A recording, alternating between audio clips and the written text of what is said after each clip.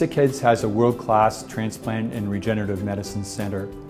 We developed the largest living liver donor program in the Western world, and we have one of the best intestine rehabilitation programs, developing innovative therapies to repair and regenerate the small intestine.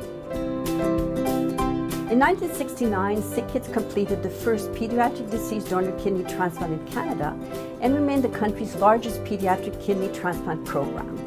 We encourage living donation and participation in the Living Donor Kidney Paired Exchange program to improve transplant outcomes and increase the pool of available donors. In 1996, SickKids pioneered the first infant ABO-incompatible heart transplant. This led to a significant decrease in infant waitlist mortality and has increased survival for infant heart transplant recipients around the world. Here at SickKids, we did the world's first ABO-incompatible infant lung transplant. Until 2018, we were the only center in the world that performed these life-saving procedures in this format.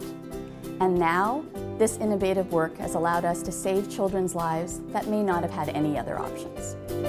Since the first liver transplant was performed at the Hospital for Sick Children in 1986, the ability to offer and integrate live donor liver transplantation is absolutely one of our greatest achievements. Today, approximately 50% of all transplanted livers utilized for SickKids patients are donated by live donors. Intestinal failure patients are extremely complex, and traditionally there was no coordinated care.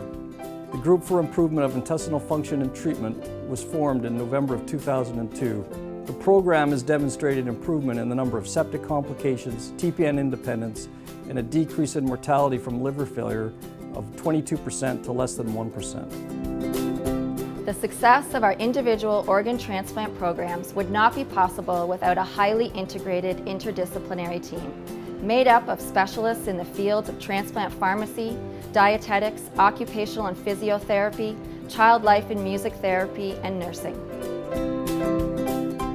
We believe that a broad-based, multifaceted approach to treatment and healing enables our patients to achieve a higher level of health literacy, superb outcomes, and excellent graft survival across the organ groups.